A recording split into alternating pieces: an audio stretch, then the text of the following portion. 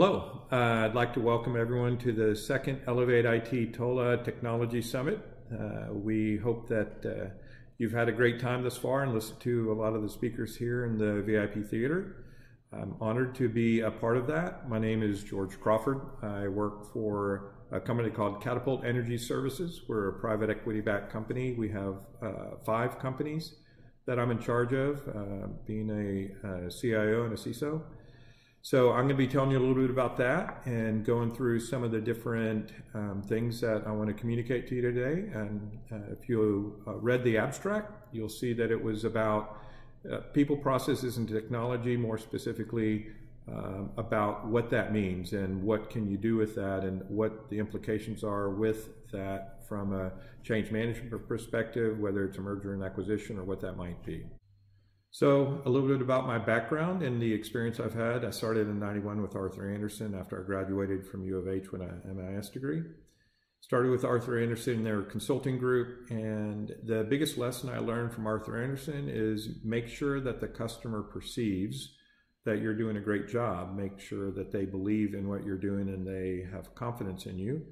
Then they will feel secure and they'll want you back. So that's the biggest thing that I learned from the consulting group. That and that give me 30 minutes and I'll be an expert at anything, because you got staffed on different projects where you knew absolutely nothing but had to perform and instill confidence in the customers. After that, I went to Allied Waste. I was the IT director for Allied Waste. That was where I learned a big lesson, one of my first ones. I'd always wanted a seat at the table with the board and with the C-suite.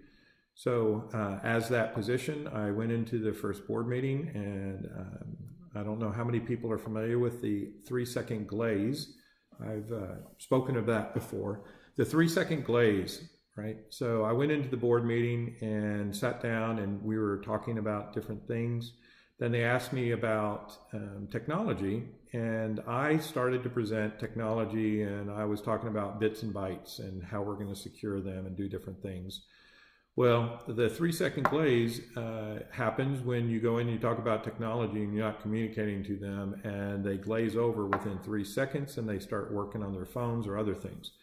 And that's really generous because it's probably 1.5 seconds. And so that's the importance of being able to communicate. And the lesson that I learned there is when you're speaking to the board or the C-suite, you speak their language. You never speak up or down to anyone. You always speak to people. So when you speak to the board, you speak about risk mitigation, you speak about operating leverage, you speak about EBITDA increase, and you speak about those types of things that interests them. And then you correlate and you associate technology to that through the business side of it, which I'll get into in a little bit. Well, from there, I started my own technology company in, I guess it was '95. Built that for about 10 years, sold to private equity. That's how I got into private equity. Then joined another private equity group and did a platform company where we did 13 mergers and acquisitions. Allied Waste, I think we did about 18 mergers and acquisitions. I didn't really have much to do with the due diligence process then, but I did do all the integration of those companies. That's where people, processes, and technology come into play. I learned the importance of what you do when you go in and the alignment of culture when you do mergers and acquisitions, that how quickly they can fall apart. And you can look at, for instance, Continental and United and how that merger went. It wasn't very successful. And it was almost like a line drawn down the middle. You could tell culture by the person you were talking to, and they were very diverse. So that's a trick when you talk about people, process, and technology, mergers and acquisitions. The culture side of things is extremely important, and the alignment that you try to create in organizations, which we'll talk more about in a little bit. So from that, I went into where I am now, Catapult Energy Services. We have 5 companies that's all in oil field services. So a little bit of a redheaded stepchild right now on Wall Street. So I'm responsible for the 5 companies as a CIO and CISO. So I'm in charge of everything IT, OT, and cyber. So just DevOps, everything else associated with those 5 companies. We recently did a merger and acquisition, so we're going through that process right now. I'm in charge of the integration of that company as well as participate in the due diligence. So it's always fun to see how other people are doing things, and then you can create the best of both worlds and cultures. But anyway, so as CIO and CISO of these 5 companies, we have a very diverse environment. We have everything from the IT standpoint, so you have all of the basic things that you're having to do regarding your infrastructure and your all the different aspects associated with that. DevOps, we have an application that they've been developing for a while, so we have a development crew that's over that. Then we have our OT, which is all of the different Scada devices and Scada environments that we have external out in the operations. That's a challenge. We're going to talk a little bit about that in the Scada environment and about the cyber related to that, as well as cyber related to the regular environments. So a lot of the things in the presentation today, the main thing that I want you to be able to take away is when you're a technologist and you come in and people look at technology and they go, oh, well, you know, it's interesting because you don't seem like someone in technology because you can actually carry on a conversation. So that's kind of the old regime and old perspective on technology and people in technology. And there are still some people that prefer to be very much into technology that aren't very good from an outgoing perspective and maybe more of an introvert type of personality. But more and more in technology, the things that are really, really important is that communication, to be able to communicate to the other areas within a business. One of the things that when I was put up for CIO of the Year through the ORBIE Awards, one of the things they wanted to understand was what's your philosophy on technology, and as a CIO, what's the thing that you should really know? And what I put down was, as a CIO, you need to know that being a CIO isn't about technology.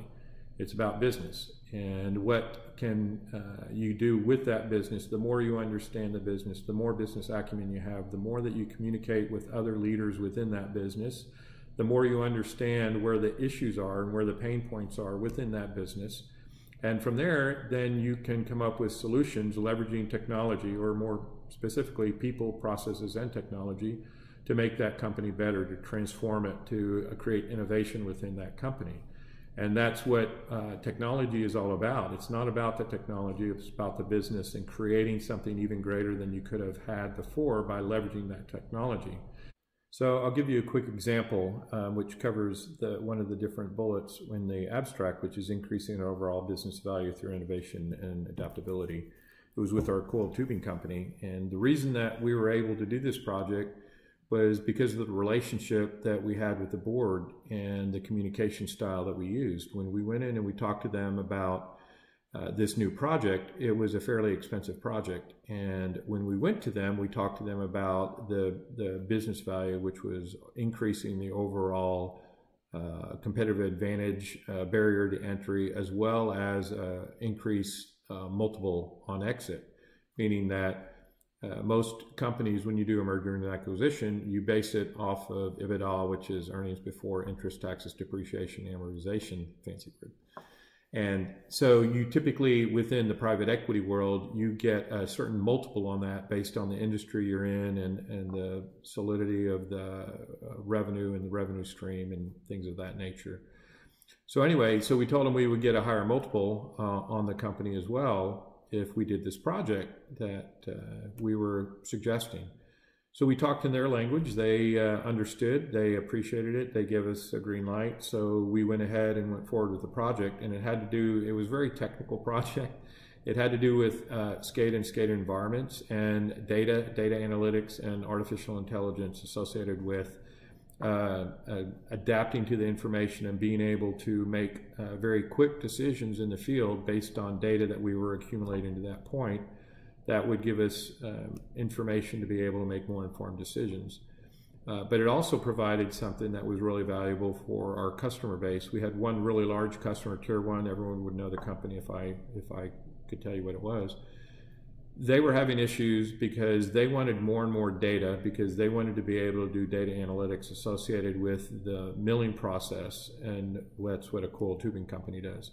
Long story short, what we did was we worked with them, we understood what they wanted, and we created a virtual environment for them that allowed them to be there and be on site to stream data real time to them from all of the different Scada collection points, and there's quite a few. So that's a very technical thing, right? But the way we presented it to the board was that it was business value and allowed us for some type of competitive advantage. So we went through this project and worked on it and implemented it out in the field. It was very successful. This large tier 1 oil and gas company really appreciated it. We went from being third call, which means that we were the third call for our coiled tubing units, to first call, and so that increased our revenue. The board, of course, we immediately notified the board about how successful this project was going, that we were getting additional revenue from them, we were getting additional exposure. So when it came time to monetize the company, what we were able to do was this software that we created and this solution that we created that basically provided, as I said, an overall simulation and the virtual reality of the actual process going on out in the field. And we showed them how closely we were aligning to the different simulated aspects that they wanted to, how it should have gone, and how closely we were aligned to that. We're the only company that could do it. As a result, when we went to monetize the company, we had different groups that were very interested in us, that did similar work, but they didn't have this tool. They didn't have that differentiator. And that was one of the reasons that we were told that the company bought our coiled tubing company. So all of the things that we told the board pretty much came true. We increased our revenue, we created competitive advantage, and we did some things where we increased the multiple on exit. So they got more of a multiple based on this solution because it was something that they wanted to buy, because it was something that was unique and they wanted it. Long story short, we built credibility with the board, and whenever you can, and a lot of people call it within technology, I'll credit one of my colleagues that says this all the time, it's what's your say-do ratio? How often do you say something and that you actually do it? And the more that you say something, the more that you do it, the more reliable that you are, and the more confidence that you instill in those people around you, and the more they trust you. So that brings us back full circle to the overall topic, which is what are the challenges that the CIO and CISOs face in the rest of 2020 and going into 2021? Well, there's a lot of challenges that we're going to face, obviously.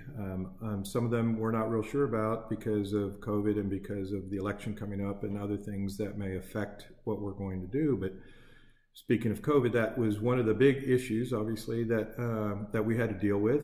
Normally, it takes us quite a bit of time to get something through the board or through the C-suite, or to talk about change and some of the different things, especially in my group, which is oilfield services, so it's traditionally very slow to adopt change. But with COVID and with, for instance, the need to be able to have all of our people working off-site and no longer in the office, that gave us something to be able to leverage from a perspective of speed to market. So we were able to affect change literally overnight, and the board bought into that. They didn't really have a choice, and so that really helped us drive that change, and it's actually helping us continue to drive that change within our companies, because we don't have the luxury of time anymore. A lot of things have to happen overnight. For instance, with the downturn in the economy, we just acquired the company, as I mentioned earlier, and with a normal 100-day plan for mergers and acquisitions, we actually condensed that down to a 30-day plan. So within 30 days, we had to adopt and merge all of their systems. We had to bring them in and understand what their risk profile was from a cyber perspective and shore all of that up. They also had a data center that was totally physical, so we had to go virtual on that. We had to incorporate that from a DR perspective into ours. We also had to integrate the ERP systems. So all of these things, you don't get a larger staff, unfortunately, but you do have the opportunity to get speed to market, and with a lot more awareness from the board and the C-suite, which is great, because once you accomplish those things and they see the speed to market, and I keep saying speed to market, but speed to our internal stakeholders, and being able to do that in such a short period of time, that gave us the opportunity to continue. So as I was mentioning, a lot of the changes that we have, working from home and having those things that just happen actually occur during your videos and your presentations. But anyway, so the speed to accomplish certain things and to be able to move into the change environment where normally it would take a lot more convincing and a lot more of the operations people buying into it, and that's typically where a lot of your holdup is in oilfield services. So we're able to accomplish a lot more things in a lot less time, and once you do that successfully again, and the way you communicate it to the board and the C-suite, and the way you communicate to operations and different business functional silos within your organization, it really provides a lot more of camaraderie that we have, and when you work with them that closely, you build that rapport and that relationship. So although you know, the travesty associated with COVID to our society and to people's lives and other things, there are other things that have happened and occurred to that provided opportunity within the technology sector, and especially within the traditional, as I say, things that used to take quite a while to implement from a change perspective and getting buy-in throughout the organization, where you get buy-in overnight. So that was one of the big changes associated with that. One of the other topics associated with what we were talking about here is, again, going back to the communication side of things, which is one of the things I've learned over time with the different positions I'm in, and this will apply to everyone, whether you're in a developer or whether you're in a help desk position, level 1, level 2, level 3, or whatever that role is that you're playing, or obviously CIOs and VPs of IT, is the camaraderie and the understanding that we have with other business leaders within our organization, to be able to establish that rapport and the communication and be able to speak their language. Once you get that business acumen, understand that being a CIO or a CTO or even a CISO, the business side of it is very, very important. The CISO is worried about the risk portfolio. He has to communicate that to the board. We're worried about, as a CISO, you're worried about all different environments, from OT to IT to DevOps to your third-party vendors and the exposure and risk that you have there. But being able to communicate with the board at that level now, or you have a better rapport, better relationship, and help them understand the risk profile. And it's not always doom and gloom with cyber. There are actually competitive advantages that you can acquire with cyber. And when you help the board understand that, for instance, if you're a B2C organization and you have your clientele that's concerned about the privacy and GDPR and other things, and they want to make sure their information is kept very secure, the statistics and studies show that they're willing to pay anywhere from a 5 to a 7% premium over and above the pricing on commodity items to ensure that their information is safe. And so when you can prove that you have this cyber and this your privacy in place, and all your encryption at rest and all the other things that you would think of from something that would keep people's data and information secure, once you do that, you actually create a competitive advantage. So when you communicate to the board and tell them this is a competitive advantage, we can get additional revenue in the door because we have a great cyber environment and you have a low risk portfolio or profile. And once you start establishing that, now you're starting to they're starting to look at you not so much as a cost center, but a revenue center. Once you have the board looking at technology and IT as a revenue center, understanding how that can be a business enabler and promote our business through innovation, through transformation, through the different things, competitive advantages that we've talked about before. Once you start communicating that way, then you've kind of won the game, and you have a lot more ability and a lot more money and a lot more sway with the board to be able to get a lot of the things accomplished that in the past we typically have not. So that's a huge advantage. But one of the things I want to make sure I share, and a lot of the things that I do and a lot of the boards I sit on, a lot of the different educational groups that I'm a part of, and curriculum committees and all the different things that we do, I mentor a lot of people. And when I mentor the people, there are several things that we help them with, which again, one of them revolves around the communication, being able to communicate, establish rapport, and talk to people to where they have a confidence and they're comfortable, where they'll actually share some of the things that are hurdles for them, what keeps them up at night. That's when you really start winning. That's when you can start applying solutions using people, processes, and technology to help them in what they're trying to accomplish.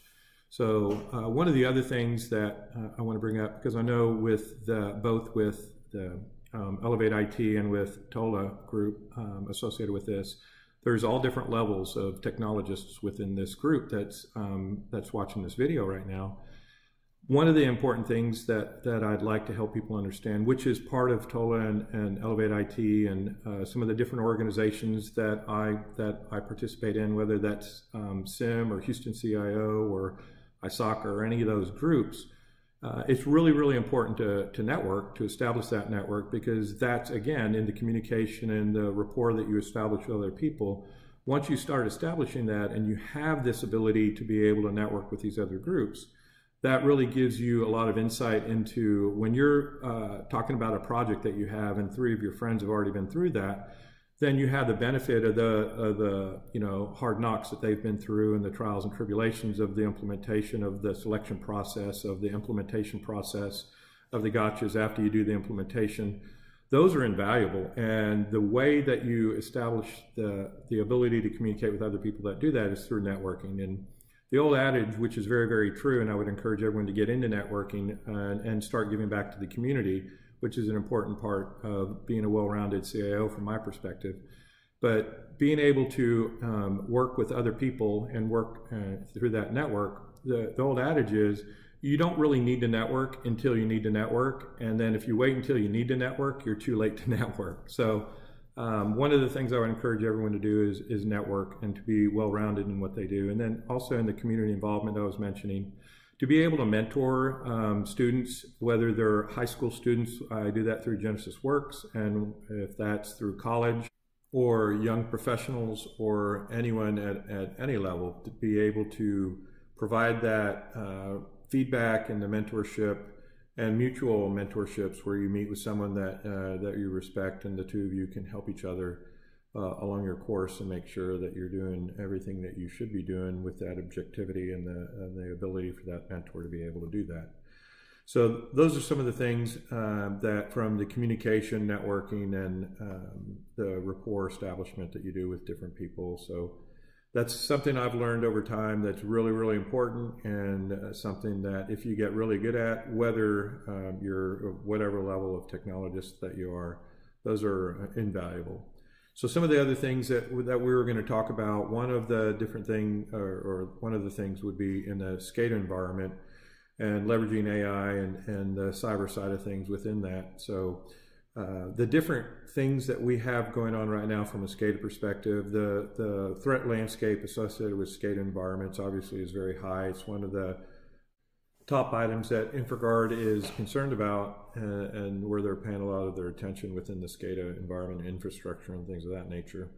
Well, when my personal experience with that is when we have all of our equipment out there in the field, and we have the ability to do certain things within that from a cyber perspective to keep it safe and to keep it as safe as you can.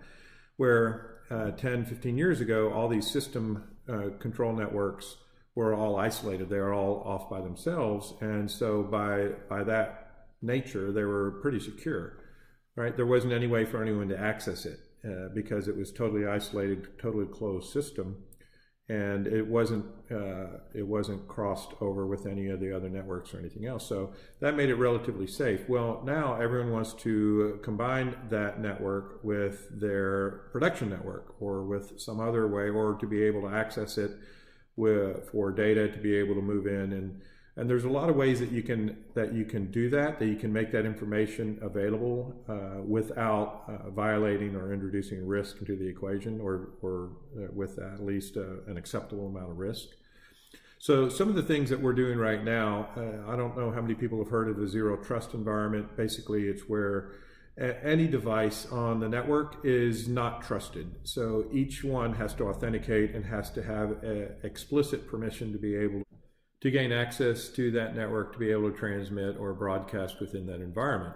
So those zero trust environments, there's a lot more to it obviously, but that's a real high level general overview associated with what the zero trust environment would be.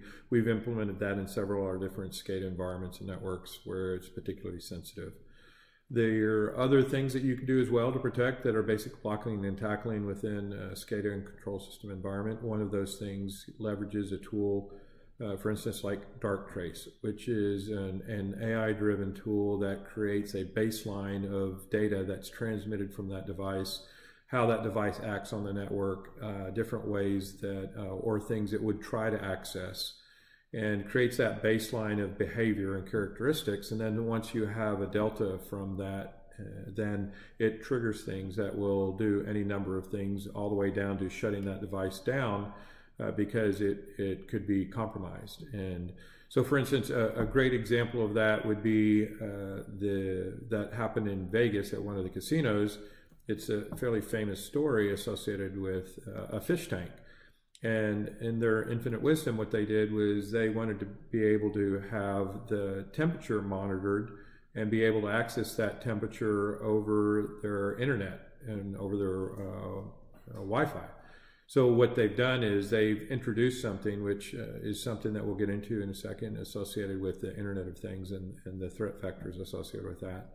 But this particular instance, they allowed that fish tank to be able to gain access to the network for the temperature control. And what ultimately happened is someone hacked into that and was able to gain access to different areas within their network of sensitive data and different things within that casino that they didn't want people accessing. Obviously, it was a very secure environment. So because they introduced that within that environment, if they had something like a Darktrace or something that would create a baseline of activity, it would immediately trigger that and it would have shut down. So that's the purpose behind that. And it's becoming more and more prevalent within different control environments, as well as within regular production environments as well, because as more and more things through the Internet of Things are being introduced into our networks, and as they proliferate, which they are very rapidly, as there are billions of, I don't know what the exact number is now, but tens of billions of different IoT devices out there. And so the result of that is that there's more and more threat vectors coming in that we need to address and understand how we're going to mitigate that risk.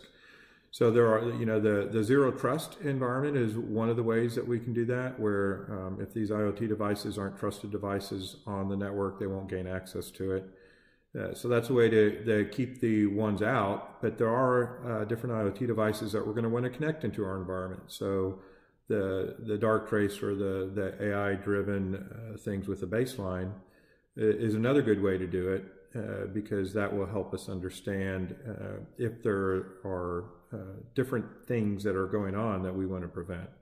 So those different environments are really important and key to be able to, as we go forward and as more and more Internet of Things and those devices are being connected to our environment, to be able to control and mitigate the risk associated with that. So the other thing that we had mentioned earlier that we will probably want to expand on a little bit, which are people, processes, and technology. And what does that mean associated to the CIO and the CISOs in today's world and moving into 2021? So a lot of the things that we've heard right now through the COVID and all the changing times are that there is a lot of change going on within business, and as a result within technology as well. So one of the things that, as you talk about people, process, and technology, those are things that you combine and use as a CIO to be able to streamline business processes, to be able to create efficiencies in organizations, which when you create those efficiencies, you theoretically can do things less expensively, increasing your operating leverage, which means more money goes to the bottom line. So these are all things that are not necessarily project driven, but more along the lines of how do we create efficiency in our organization. So a lot of that comes from when we talk about the people, process, and technology, which was actually the theme associated with my technology company back in 95 to 2005, was a lot of the things that we did dealt with business process improvement and understanding what that is. And a lot of that stems from what some of you might be familiar with, which would be you understand what the process is, which is an as-is process, which is how things are currently done, and then you get to go and understand and create the to-be process. How do you want it to be? How do you want it to go?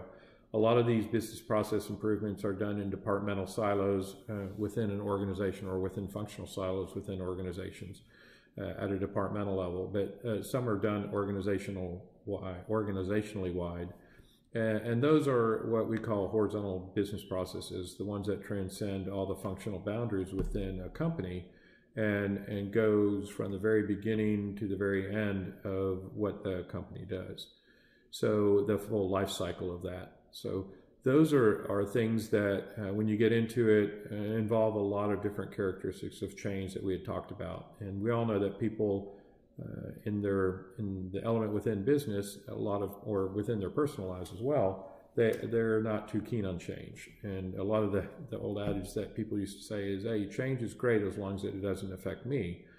So how do we get into that environment as a CIO and a CISO? Because that's a large part of our things that we need to accomplish within business, is streamlining business and efficiencies. There's the big items, things that create innovation and transformation within the business, but there's also those singles that we hit on a regular basis within departments and, again, within functional silos that are the business process improvements. So that's a big part and a big challenge, because those are really changing right now for our organizations. So how fast can we keep up with that to change a process? Because typically when you change a process within an organization, it involves change of the individual, the employees that are performing that function. It requires a change within typically whether it's technology or software or whatever else that is, to implement the change, and within a policy and procedures that you have, or standard operating procedures within an organization. So all those things work together to be more efficient as you go and you streamline these different things from a to-be to an as-is process modeling. So those are some of the things that when we talk about people, process, and technology, again, we say that a lot, but those are the three main elements to business process improvement. And then you also talk about the change aspects and the pyramid of resistance, which is basically, why are individuals resistant to the change? How do you overcome that resistance? And a lot of that's through involving them in that process and helping them understand why that you're doing these improvements and the changes that are affecting them. When they do that, they gain buy-in into that process change, and they can actually help facilitate that change. And a lot of times what you do when we talk about business process improvement, when you do the horizontal process improvement, which is basically to streamline something that runs through the entire organization, it touches a lot of different functional silos within organizations, such as finance, accounting, and sales, and execution, and operations, and all the different aspects within an organization and those things. So one of the things that's always proved very valuable in that is when you do that and you transcend those functional boundaries, there's touch points within. So you have typically a group of individuals from each of those functional silos come in, and you talk about how things are currently done. These are the people that actually do the work, because they're very familiar with the process and how it actually works within the organization. So once you understand what those are, then you help them understand how to work together to talk about the process. And what inevitably happens is awareness from one functional silo to another that that's how the process works. A lot of times they don't know what happens once it leaves their area of expertise, but once they start understanding that, that's when you really get into some opportunities for change and for process improvement. Inevitably, what you find is a lot of times one group will create this report that takes them, hours every day to generate, because that's the report that needs to be handed off to the other divisions. And as you go through this process, you'll find that they'll go, oh, well, actually, we haven't used that report in 3 years. So, but yet we've been producing it every day for the last 3 years. So that awareness and that understanding of the entire process as it flows through the organization is invaluable. So those business process and incremental improvements that we do within the organization is also a big part of that. And then the challenge that we face right now going into 2021, because so many things are changing so fast. And so it's really, how do you keep up with it? So that's one of the challenges that we have from a CIO and CISO perspective. So obviously with ElevateIT putting on this conference, this technology summit, a lot of it has to do with security as well, and risk mitigation associated with that security. Well, I happen to be associated with a group called ORBIE Houston, and it is an ISAO, which is basically information sharing and analysis organization. And what the charge is, and a good friend of mine, Umesh, started this a while back, and I am privileged to serve on the council associated with that. But our responsibility is bringing awareness of cybersecurity to our community, to Houston, and to businesses, and to the boards, and to the C-suite, and helping people understand what their responsibilities are, what the risks are associated with it, and what the regulations are, and what they need to do to ensure that they're doing the right things for their organization. It's really a great thing, and it's been really rewarding. I've talked to a lot of different boards and helped them understand what it means to come in and understand cyber and their cyber risk within the organization. Work with a lot of different CIOs and helping them to on the main talking points. We've also created some different documents of how you communicate with the board and the C-suite regarding cybersecurity. So it's been really rewarding, and one of the things that has come out of that is a lot of people don't know what their risk exposure is. A lot of people don't know how to qualify it. They don't know how to get started. So one of the things that is really valuable with that is we do have several different documents that will allow you to assess your cybersecurity proficiency in an organization, to allow you to understand what are the key points and where are the weaknesses and what do we need to address.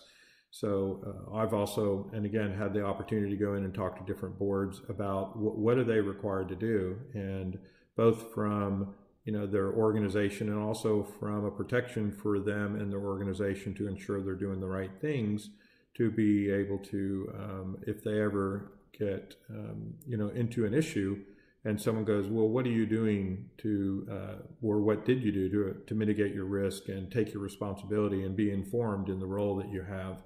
A lot of people seen the different things on C-SPAN with the different companies that have had breaches, and the Senate hearings that they have that are going on, and they're asking them questions, and some of them are quite embarrassing from the organizational standpoint, because they're saying, well, we didn't know that we needed to do that, and that's a lot of the reason that ORBIE Houston exists, and the different education and the different material that ORBIE Houston produces.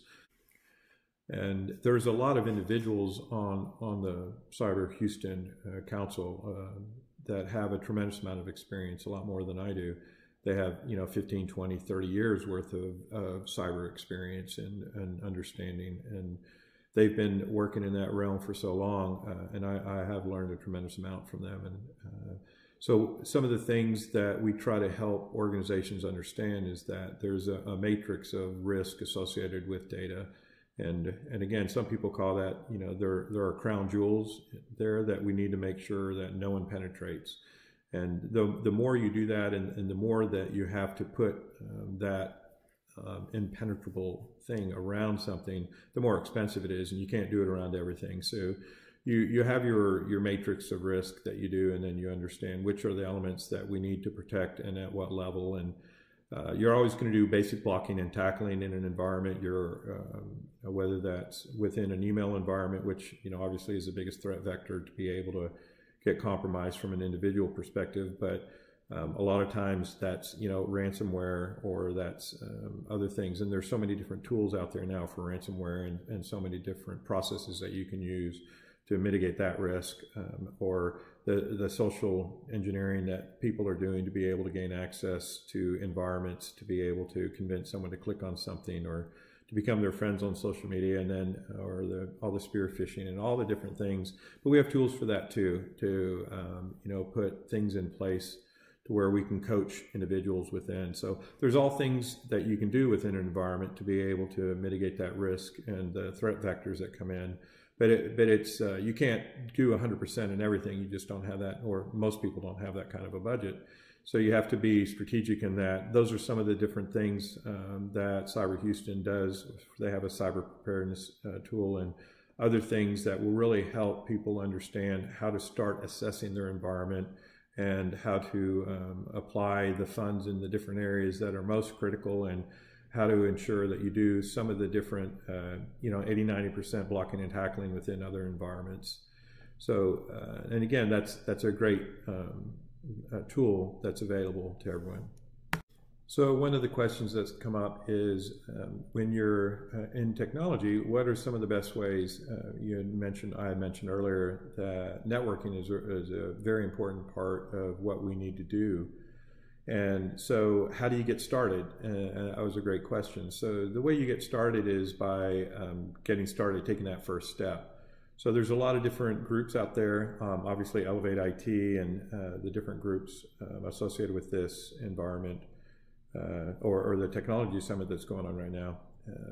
There's a lot of groups out there, and those groups, there's a lot of value and benefit from the networking side, not just meeting other people and expanding your network and interfacing with people and gaining more knowledge in what they're doing and how that applies to your environment, but it also gives you opportunities to participate in the community and to be able to expand your network.